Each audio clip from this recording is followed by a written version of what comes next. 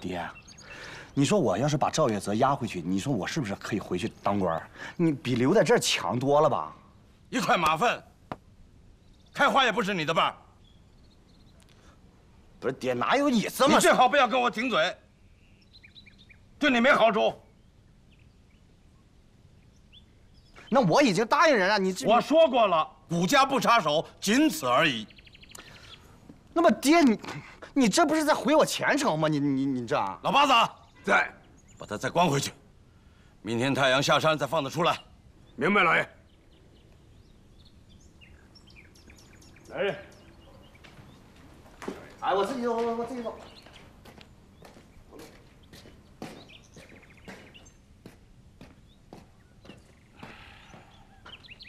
不省心呐！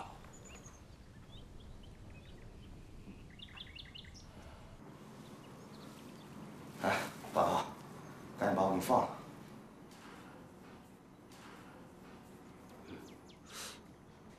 不是，你是真不想跟贾牡丹好了是不是啊？哎，少爷，老爷说了，明天太阳落山我就放你啊。不是你老听我爹的干嘛？你知不知道我是谁？我是谷家大少爷，将来大族长是我的。我还是大同事呢。不是你说什么？八草，我这好好跟你说，你放不放？八草，我告诉你，就他妈是一条狗！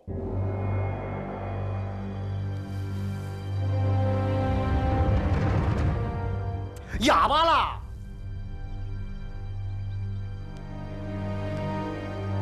好，行，不放啊！你等明晚的，你看我非把贾牡丹给睡了。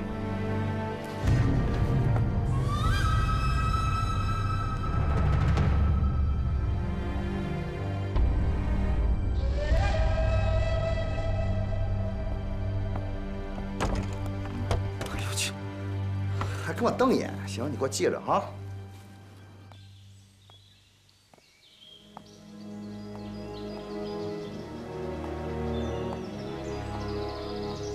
成吉思无法面对薛琳琳的特工身份，无奈之下，只能向赵月泽寻求帮助。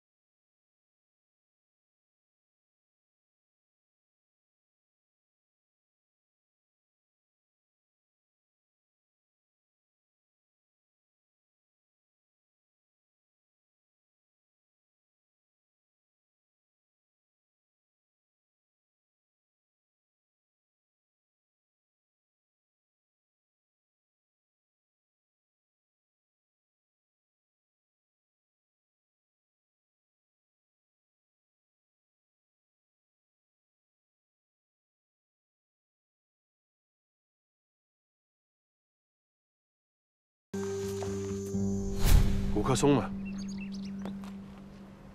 能让我见见他吗？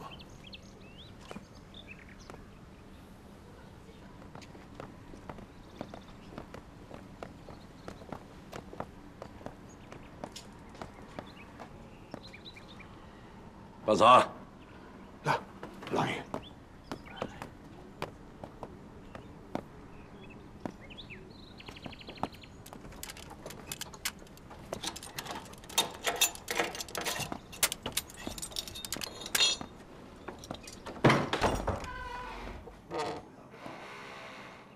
想通了，八嫂，早让你。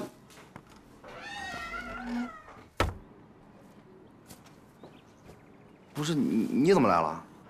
哎，这是怎么回事？不该问的别问。薛玲玲来找过你，对吗？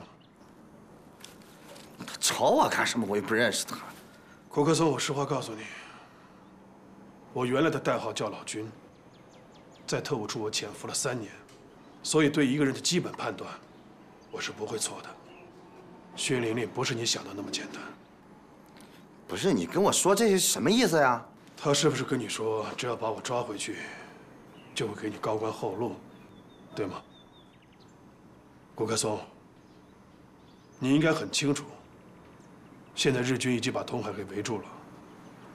我想他们是要拿下通海作为他们的军事基地，现在拼着命在保护通海的。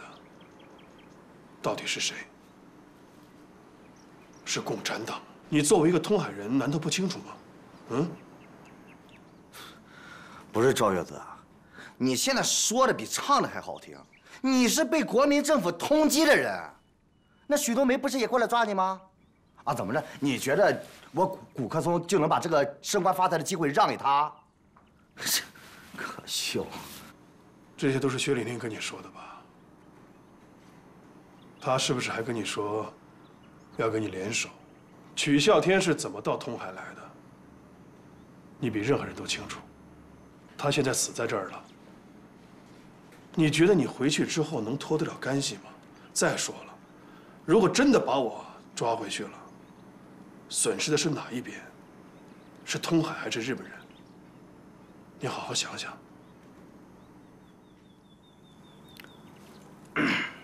作为一个通海人，你有责任保护这个地方。即便你不愿意保护它，也别拖后腿被人利用。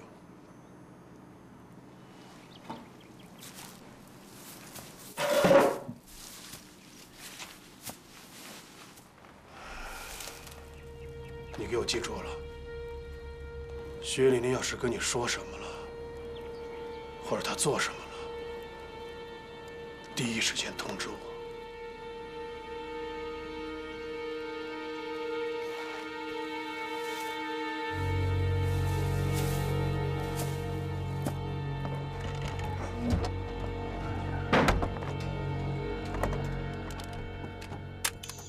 许冬梅，你迟迟不肯出手，是真的要投靠共产党了吗？赵月泽我一定会带走的，但现在不行。这样吧，我答应你，等打走了日本人，我亲自抓赵月泽回去复命，这个功劳算你的。你当我傻呀？等到日本人真的打进来，还有命出去吗？我告诉你啊，处座给的时间可不多了。还有，我就想不明白了，就这么一个破地，有什么好守的呢？守了几百年了，还不是有人来挖？总之，该说的我都说了，我就希望你尽快的完成任务。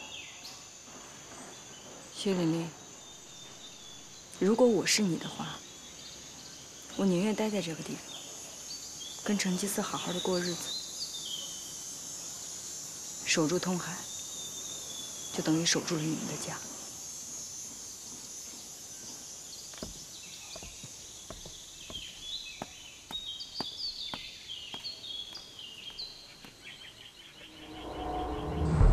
你去通海帮我找一个人。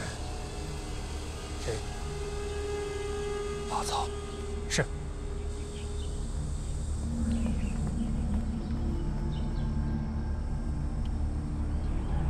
八曹君，我要你帮我们一个忙。得了，帮忙。你说你们哪个不是用完了我一脚就把我蹬了？那群山野庸夫自然不懂八曹军的价值，我们可是珍惜得很。八曹军，我们一直是很相信你的，而且把你看作是我们的真朋友。你们日本女人嘴真甜。行了，说吧，让我干什么？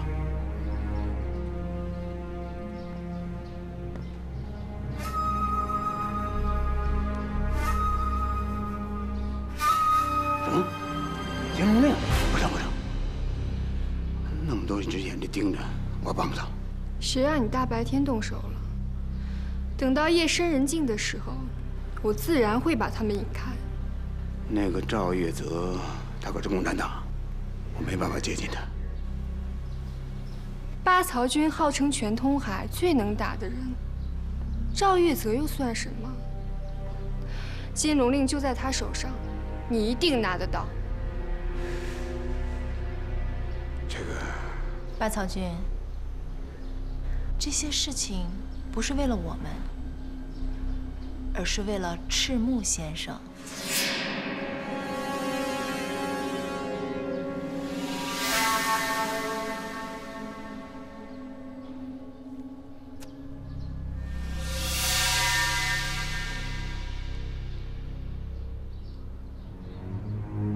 好吧，让我想想办法。我先走了。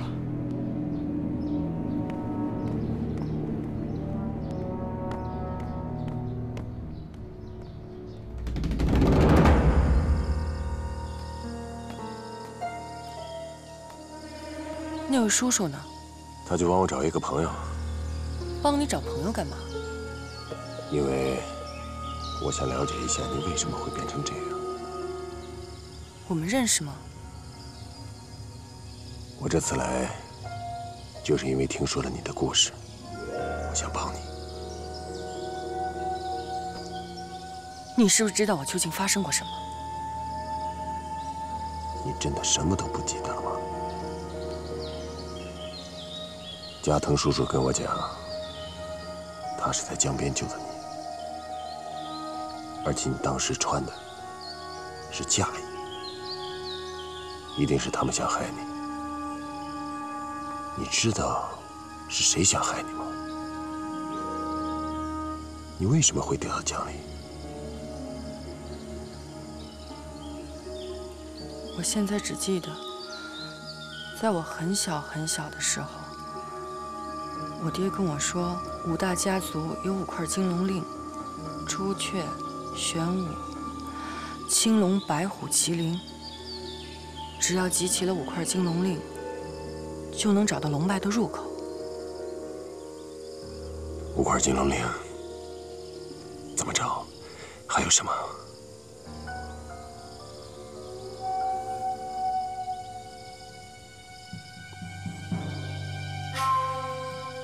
好像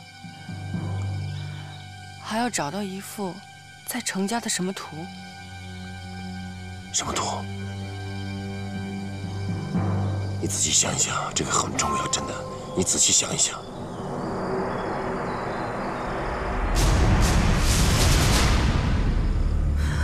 想不起来了。你冷静冷静。我头疼的厉害，我头疼的厉害！不要碰我！你冷静一点，冷静，冷静一点。夏荷，你冷静一下，别着急。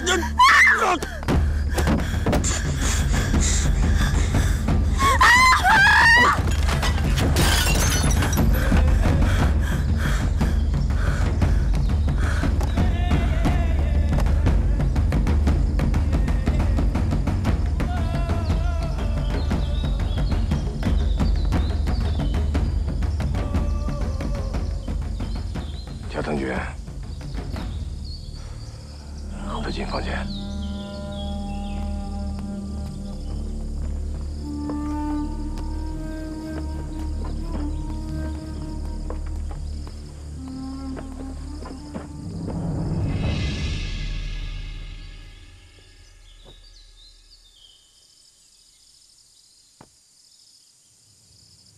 田将军，好好照顾他。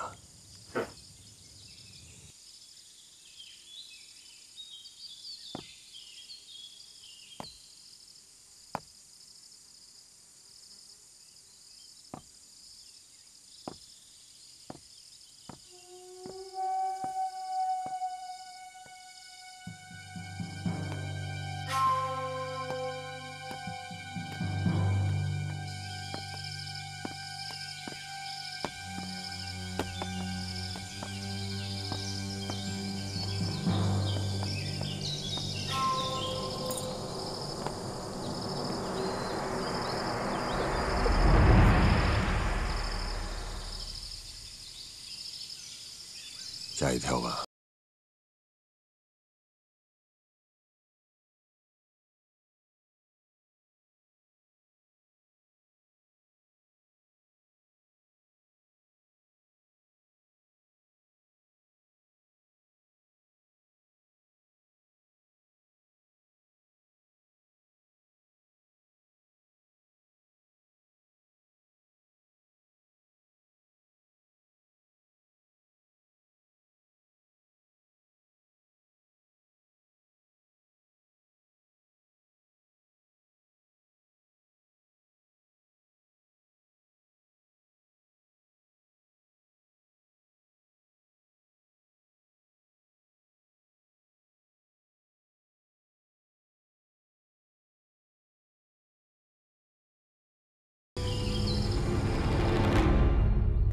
怎么样？长老们怎么说？大多数都避而不见，有些好不容易见了面，又因为许夏荷的死同情许家，说让那个什么许冬梅当大通事，还说经营当了几百年的许家军，通海人都习惯了，不能抑制。许冬梅是国民党，长老们不了解这点利害关系吗？许冬梅要是当了大通事，那就是引狼入室。 他们心里清楚着呢。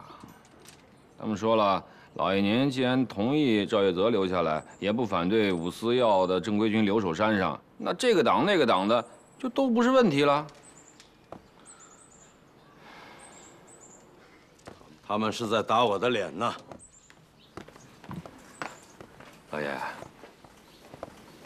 自从许夏荷死了以后，外面一直传言，说是您要把许家给斩尽杀绝。 还说是您害死了许夏荷，我怀疑这些谣言是有心人故意散布的。不管谁散布的，只要许家还剩下一个人，这通海镇呢，还是许家的天下。不过，我是不会再对许冬梅下手了。他们许家只剩下他一根独苗了。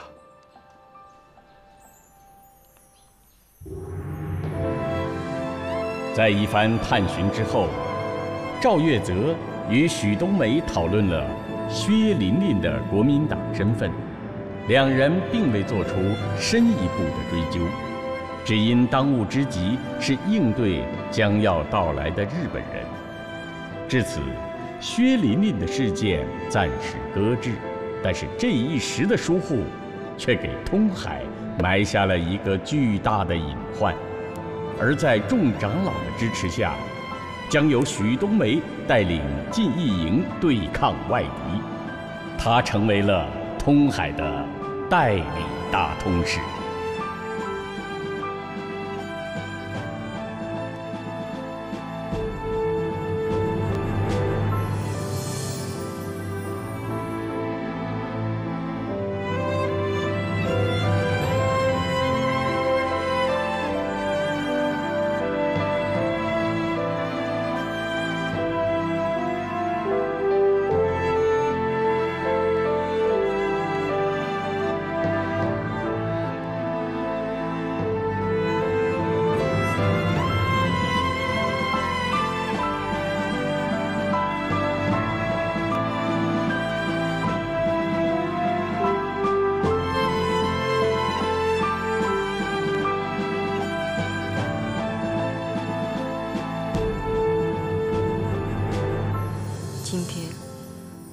我许冬梅坐上通海代理大通事的位置，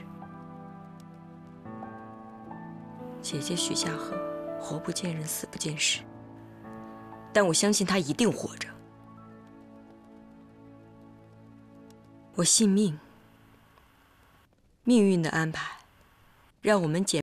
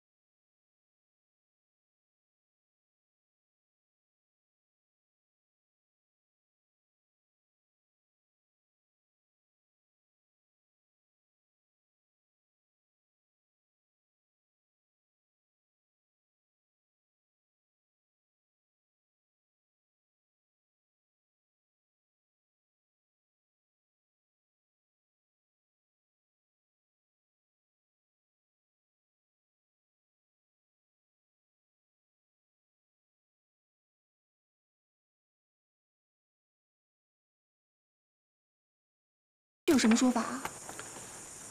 没见识。这个东西呢叫朱雀。我告诉你啊，这令牌可是咱花家的传家之宝。我爹临死的时候告诉我了，一刻也不能离身。不就是块令牌吗？有啥好稀奇的？你又不明白了吧？这个令牌啊，在全通海只有5块，咱们这块代表着花家在通海的地位。哎，反正祖上传下来的，跟你说那么多你也不懂啊。那你就不能借我玩2天？这金龙令有什么好玩的呀？你在家收拾收拾，做个好饭啊！我去站岗去了。小六，这大通市音讯全无，赵先生和许冬梅又忙着查案，那经营都快解散了，你放啥哨呀？这事儿你别乱说，就算通海现在乱成一锅粥，那这夺命锁也得靠我花家来守着。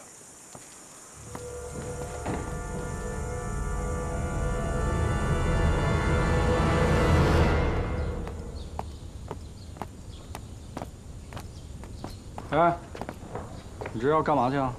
下山回家呀。你没看他们都收拾行李走了吗？谁让你这么做的啊？大通市还没回来，这案子也没结，你唱哪出戏啊？这都那么久了，那查出个啥来？说句不好听的，大通市现在连音信都没有，能不能回来还不知道呢。再说，真的看到八狗当大通市啊？我们兄弟几个听他的？你别在这儿乱说，就别自己骗自己了。 大通市要能回来啊，早回来了。少废话，走。干什么？这小子要走。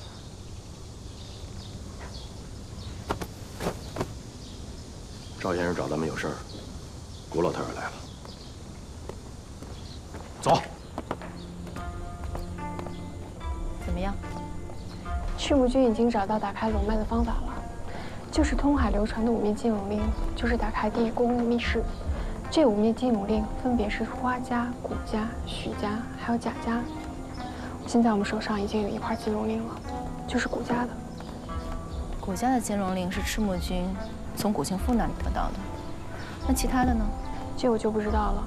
不过那玩意儿我见过，花小六一直带在身上。成吉思也是，宝贝得很，没想到还有这用处。赵月泽手上那块金龙令呢？多半是从贾牡丹手里得到的。贾牡丹，这个贾牡丹到底是什么人啊？怎么总是帮着赵月泽？贾洛生的孙女儿，当年为了扶持许夏荷成为大通事而得罪了古庆夫。在贾洛生死后，她也被贬成了妓女。不过眼下我们最重要的就是集齐5张金龙令。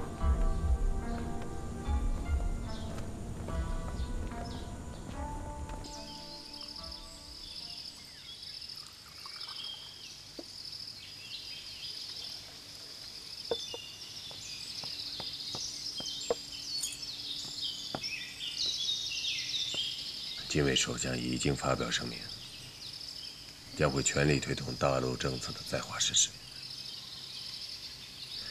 华北屯兵随时准备发起进攻，开始全面战争。通海的情况我已经向军部汇报过了，他们非常感兴趣。通海不仅是一个天然的聚宝盆，而且还是一个非常好的隐蔽场所。军部决定拿下通海之后，把这里作为秘密的军事基地。这么个想，要是让我出卖通海，恐怕不太合适吧？要是拿下通海之后，让你来做这里的王，合适吗？合适。对了，这么个想，就凭你上回带来那几个人，放心，我们这次行动已经全面升级。这次不光要挖龙脉，把玉海棠还有其他宝贝一起带回日本，还要利用通海得天独厚的地理优势，把这里作为大日本帝国在华的秘密武器库。你可以试想一下，那么大的一个天然宝库被挖空之后，里面装满的是最先进的武器装备，源源不断地为大日本帝国的军人提供军火。这对大日本帝国来说意义非凡。为此，军部特意给我调配了1个连队的兵力和炮火，已经驻扎在距离这里10公里的树林里，只待时机一到，就可以发动全面进攻。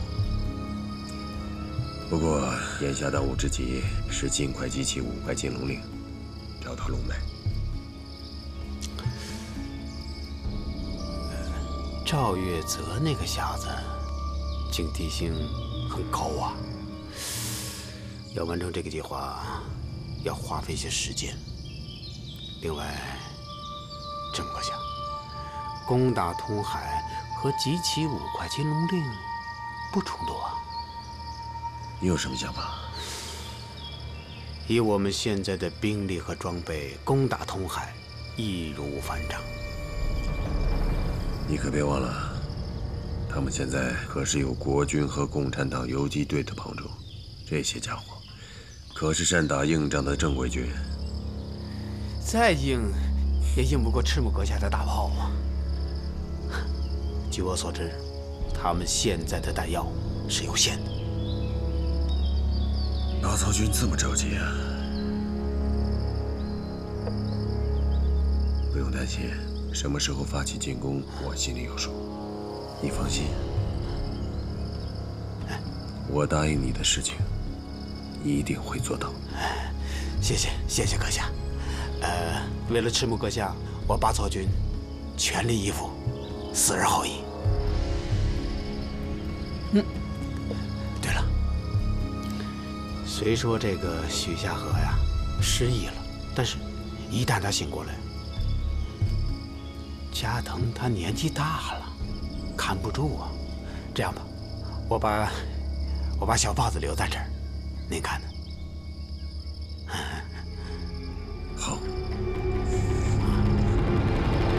慢着，这好端端的，赵先生怎么突然想着看金龙令了？我怀疑许夏荷的失踪跟金龙令有关系。赵先生，这事关重大，不能信口开河啊！我得到确切的情报，日本人在收集通海的5块金龙令，所以还请各位亮出令牌。倘若内奸还在通海的话，他下一步行动的目标很有可能是持有令牌的人。不可，这个金龙令事关龙脉，不能让外人知道啊！都这个时候了，还有什么可藏着掖着的？难不成真要等日本人集齐了5块金龙令打进通海，挖了老祖宗的墓吗？我觉得都没说的有道理。我们贾家的这块金龙令牌，现在在赵先生手上。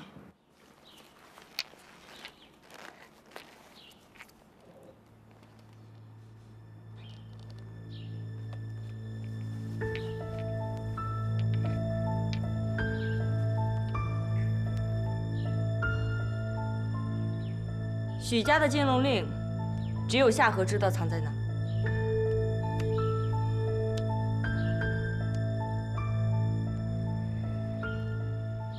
我们谷家的金龙令，现在可能在赤木手里。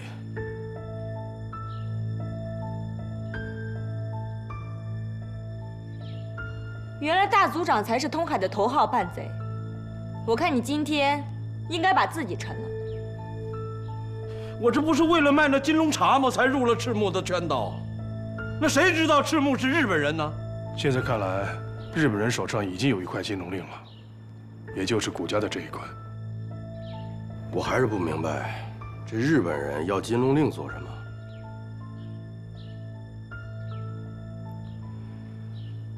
事到如今，我就实不相瞒了。这5面金龙令啊，是开启龙脉地宫的钥匙，缺一不可。真不知道许家怎么会选出谷家这样的软骨头来保管金龙令。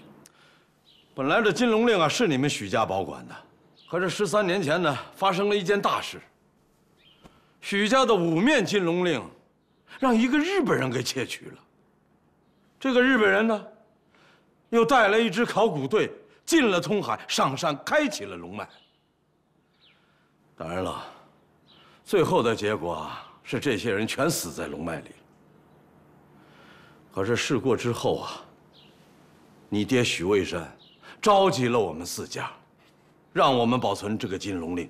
日本人是怎么知道金龙令的事情的？这金龙令的事情，我今天是第一次听说。我也没听说过。我也不知道，我也不知道。看来，这知道内情又还活着的人，就只有大族长一个人了。大族长，你还想抵赖吗？我谷某以性命起誓，此事绝不是我告诉外人的。大族长该不会是监守自盗吧？跟日本人串通好，开龙脉取宝藏，然后跟日本人瓜分。许冬梅，话可不能这么说。我不是说过了吗？跟我没关系。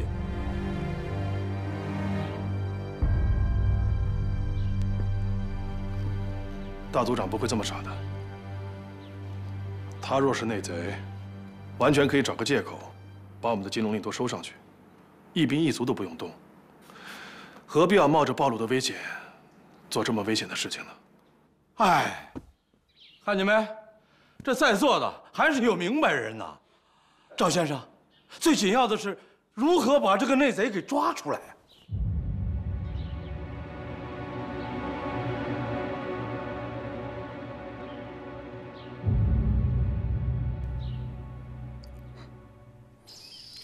赤木阁下，您别送了，我先走了。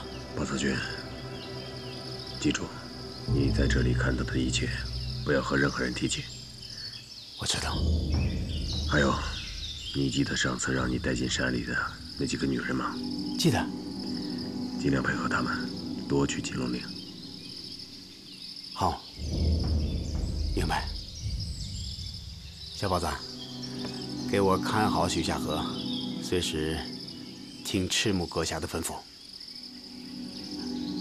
阁下，告辞。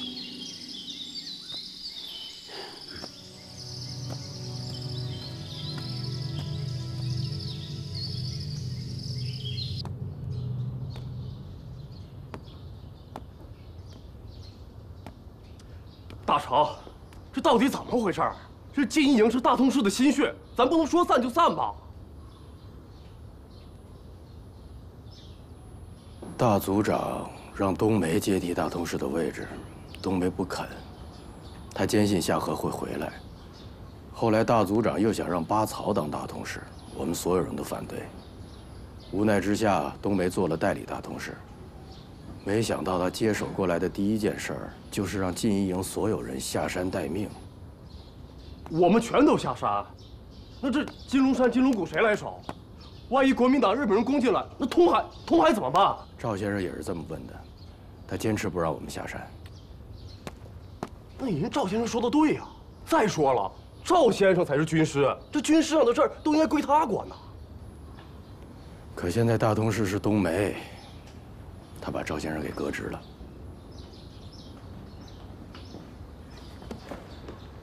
你这不瞎胡闹吗？这不是？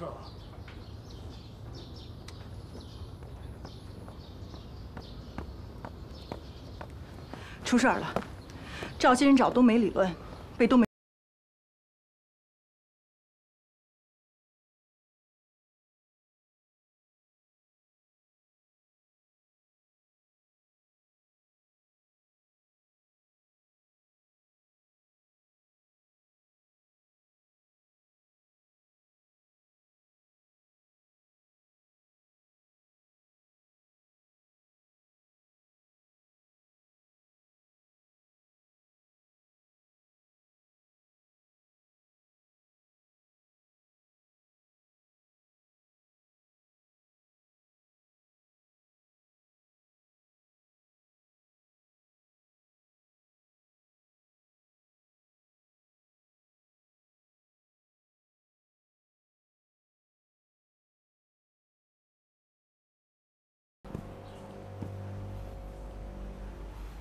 行了，别看了。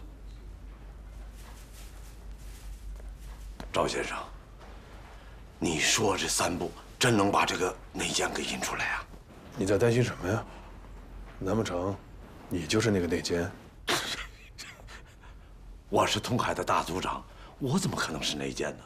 那再说了，我要真是这个内奸，你赵先生还愿意跟我合作？老朽切以为啊，凡事啊要确保万无一失啊。就说你这第一步，解散禁医营，通海可就炸了锅了。禁医营这几百年什么时候解散过呀？那我问问你，通海这几百年来，为了抵御外敌，禁医营什么时候死过这么多人？那倒没有，这不就完了吗？可你这第2步，说许冬梅把你推到悬崖下摔伤了，这谁信呢？现在谁不知道许冬梅的身份是特务处的特务？他天天嚷嚷着要把我抓回去立功行赏。他对我做什么事儿，大家会觉得奇怪啊？快，赶紧到床上躺着，别待会他们进来发现了。这倒也是。可是你说这第3步，行了，第3步你就别想那么多了。你只要现在出去，跟大伙说，我受了很重的伤，说的越严重越好就行了，明白吗？这样就行。只要你演得越真，大家伙就越相信。怎么个阵法？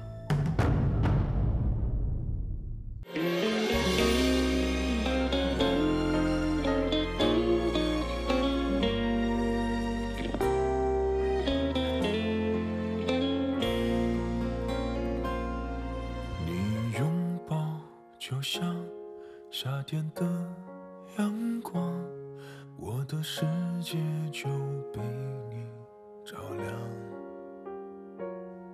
你眼神就像灯塔的光芒，我的孤船就有了方向。在没有你的地方，冷风刺痛我的胸膛。在没有你的心港，我的梦在流浪。地球是9滴眼泪，每一颗如此珍贵。你是我肩上的堡垒。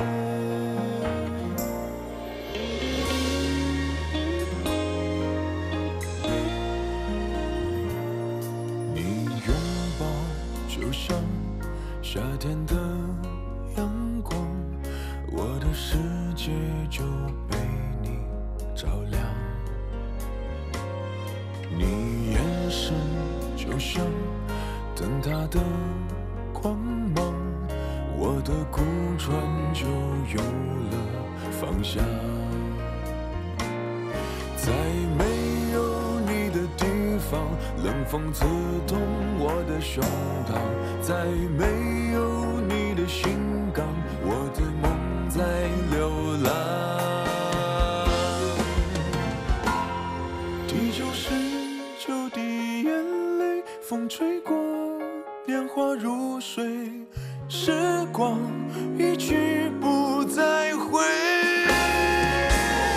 地球是9滴眼泪，每一颗如此珍贵。